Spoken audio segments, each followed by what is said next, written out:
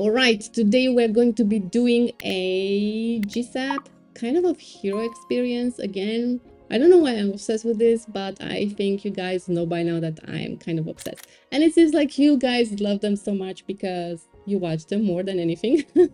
And of course, this is again built with GSAP. It's again experimental. I am playing around with things here, but I think as smooth as butter. So we're going to be building this and we are going to be deploying it to Elementor Hosting. So let's get into it. All right, so I'm going to go to my website that I already have set here on Elementor Hosting, and I'm gonna go to open my WP dashboard. So let's see what we are getting here. Let's go to plugins, and as you can see, I have Elementor, Elementor Pro, and Lightspeed Cache. So I'm going to update all this and I'll come back. All right, so now everything is updated and we can start working on the website. All right, so I'm going to go to pages and I'm going to create a new page. I think that's needed. All right, so I'm going to add a new page and I'm going to call it home. Okay, publish. And let's edit with Elementor, obviously. All right, so this structure is a little bit complex, I would say. Let me just change the color. Let me just first hide the title and change the color of the background because this white bothers me a little bit. All right, so this is better. Okay, so I'm going to update and let's publish and let's see the structure. Okay, so first up, we have a container, which is the parent container. Okay, and this is going to be full width and 100 VH. Especially since this is a hero section, this is how it should be. Okay, I'm going to remove all the margins and paddings, publish, and I'm gonna actually name this container, but you can name it something a little bit less obvious than container, but I will leave it like this for now. And in this container, I'm going to be adding another container, and this container will also be a full width container, and the size doesn't matter in this case. And this is going to be our counter, so I'm going to name it counter. Okay, and I like to publish or make sure that I save my changes every single time I make an important change, because sometimes Elementor is funny like that. Okay, so I'm going to be adding a heading inside this counter container. So heading is going to be 0. So we are starting the count from 0, obviously, right? And we are going to change the HTML tag from an H2 to a P. And again, publish. All right, so in the parent container, I am going to be adding another container, and this container will be again full width, no height, it doesn't matter. Removing all this, and I'm going to call this a hero. Publish again, and in this hero container we're gonna have another 3 containers. So this is one container, and this container is a simple div. Basically we're not going to do anything about this. We're just going to leave it the way it is. We're going to handle this with CSS, and I'm going to set the class to be overlay. And in this container, in the main container, basically I'm going to add another container. As I said, this will be the header. I mean, we're going to call it header.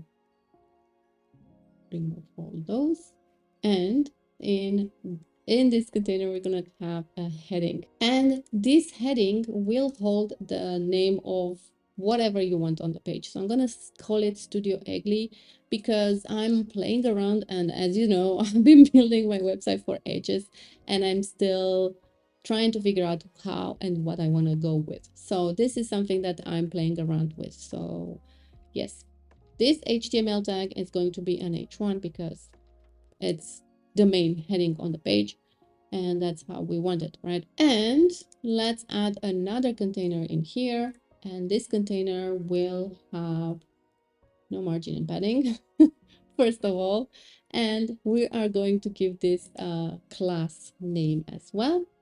And we are going to be adding an image inside here. And let me see if I have any images. I don't have any images on this website, but let's say we are gonna go with this image. It's very random.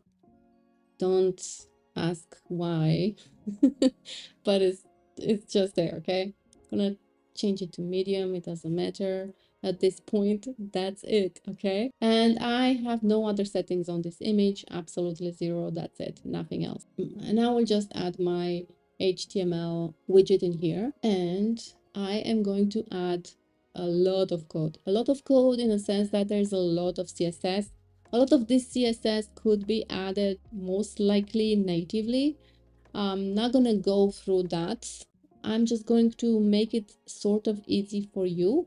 And if you want to go over the code in CSS and just switch from the CSS that is kind of redundant because there's an option to do it natively in Elementor, you can do that. I will most likely have a template built out of this at some point in the future. So I will have the native Elementor functionality switched more than CSS. I hope that makes sense.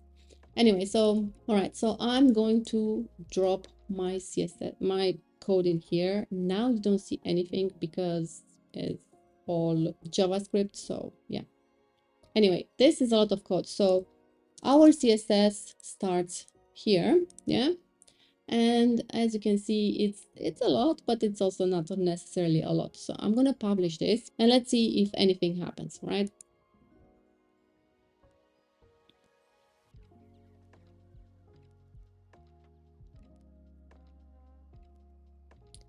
Not bad, right?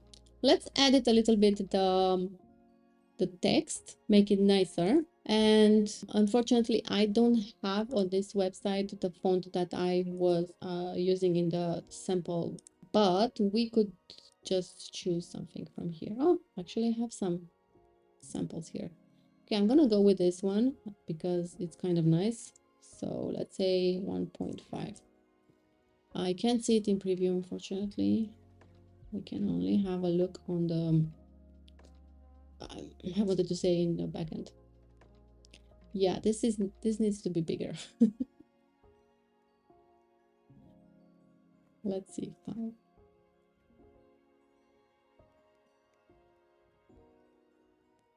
Yeah, and you can customize this as well. So yeah, definitely changes need to be made here, line height, line letter spacing. But the problem is that I'm flying blind here. I can't see exactly what I'm changing and how I'm changing it. But if you want to do changes, basically, I would recommend that you first style everything and then add your code for GSAP. Let's see this again. Yeah. Anyway, I think it's okay. I think it's an interesting intro. You can also add a bigger image, make it more interesting. I don't know, add different elements to the page, give them the classes that you want them to have, and you can go in the code. There are many options here where you can change, for example, let's say the hero image. We could change the size, the height of the image, but the height on the page. So let's say somewhere around 40. That should put the image a little bit lower on the page.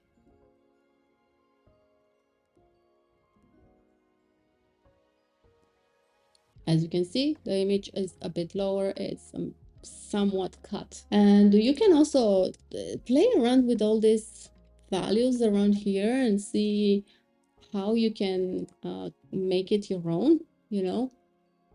So let's see what we change now. This should be something, yes. So the image has a more of a zoomed in view. Yeah, so you can go over all this and see what is what. I think it's quite interesting. I've been playing around with ChatGPT on this, and yeah, we can come up with more interesting ideas. But this is something that I think it's pretty cool. So yeah, as you can see, wham bam, thank you ma'am, you can launch something super quick on Elementor Hosting, and yeah, no problemo. If you'd like to see what else you can build with Elementor, watch this playlist here or here.